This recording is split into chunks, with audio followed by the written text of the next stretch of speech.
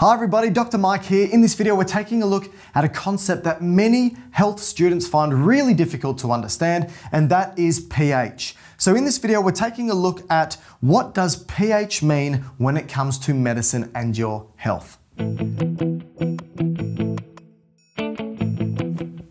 Let's first begin by having a look at a blood test. I've taken your blood, I've screened it, I've looked at all the stuff inside of your blood, and let's have a look at the concentration. Let's have a look at the ions. Remember things like sodium, potassium, magnesium, chloride, and so forth. So let's first take a look at sodium. If I were to have a look at the concentration of sodium in your blood, now those square brackets, if you haven't done chemistry before or forgot, they mean concentration. So the concentration of sodium in your blood, you'll find is about 142 millimolar. Now remember, everything's a range. Everything is a homeostatic balance. So you can have upper and lower limits of this, but what you'll find on average, it's 142. Now millimolar is simply the measurement of concentration. You could write it another way. You could say millimoles per litre. That's actually exactly the same as writing millimolar. They're identical pretty much, right? So that's the concentration of sodium in your blood. What about the concentration of something like potassium ion in your blood? Well, that's going to sit at about 5 millimolar. Again, you could write it 5 millimoles per litre. What about something like calcium? You'll find that calcium is going to be around about 2.5 millimolar or millimoles per litre. Let's take a look at hydrogen ions. The concentration of hydrogen ions in your blood is going to be 0.00004 millimolar. Now, a couple of things. First, if you've ever done a blood test and you've had a look at your readout, you'll find these things written like this, but you'll not find hydrogen ions written like this. We don't measure, or at least we don't write on a chart, the concentration of hydrogen ions in this form of millimolar or millimoles per litre. And the reason why is because look at how many zeros there are. There is a margin of error here that can be the difference between life or death. If you add a zero or leave out a zero, that can change significantly the concentration of hydrogen ions in somebody's blood. So to minimize this, we did something, well, not me, but some really smart people out there thought, let's change this around. Let's get rid of the zeros first of all. But before we get rid of the zeros, as you're probably aware in maths, if you're using something like millimolar or milligrams or anything like that where you're using a fraction of a unit, like we are here, you go back to the full unit so that you can alter the way that we change or measure those units. All right, so let's have a look. We've got the concentration of hydrogen ions is 0.00004 millimolar. So millimolar, just like milligrams, is 1,000th. So we need to move that decimal point down 3 places. So to do that, we've got the concentration of hydrogen ions equals 0.123. There's the 3 decimal places. Let's add those 4 back. 4 molar. All right, so now we've got the concentration of hydrogen ions in our blood in molar form. Again, too many zeros, how do we get rid of it? This is how we do it. We need to take the log of that hydrogen. So to get rid of zeros, you can take the log of that number.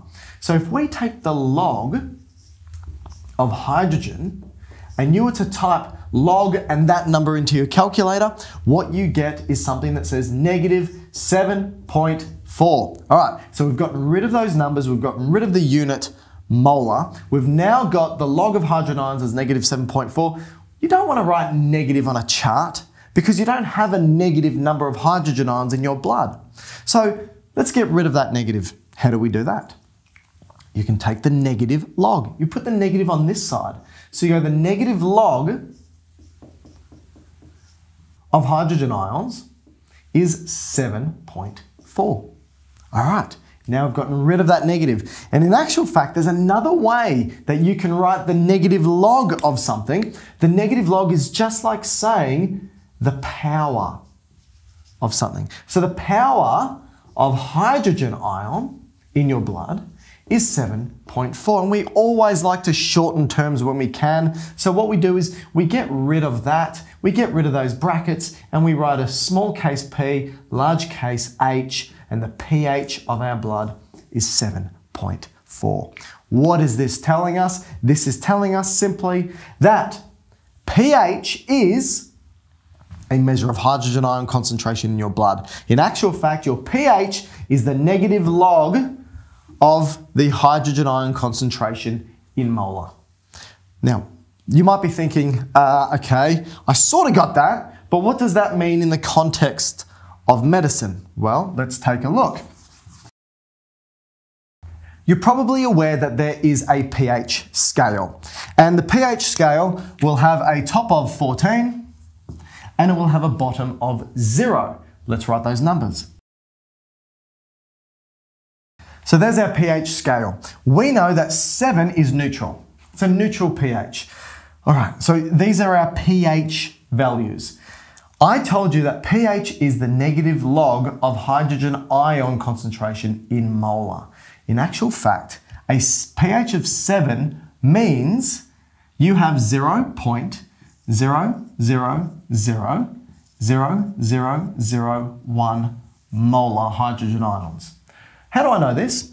If you, in your calculator, type negative log of that number, it will give you the number 7. What does all this mean? Well, let's have a look. Let's go down. We know that anything from here to here we term acidic, right? Or it's an acid. Anything from here to here we term basic, or it's a base, or alkaline. Let's have a look. A pH of 6 means you get rid of one of those zeros. So it's 0.000001 molar. A pH of 5, you get rid of another 0, 0.00001 molar. Get rid of another 0 for 4, we've got 0.0001. 3, 0.001. 2, 0.01. 1, 0.1. And for 0, it's 1 molar. What do we see? As you go from a pH of 7 down to a lower pH number, the concentration, remember all of this is the concentration of hydrogen ions, how many of these we have in the solution. As we go down, the number actually gets greater. As we go from 7 down to 0 or 1, the number of hydrogen ions get larger. That's why it's inverse. So the negative tells you it's an inverse correlation, the negative log. And that's what it's saying. The other important thing you must understand here is that going from a pH of 7 to 6 may look like a small change, but it's 10 times the concentration difference, 10 times.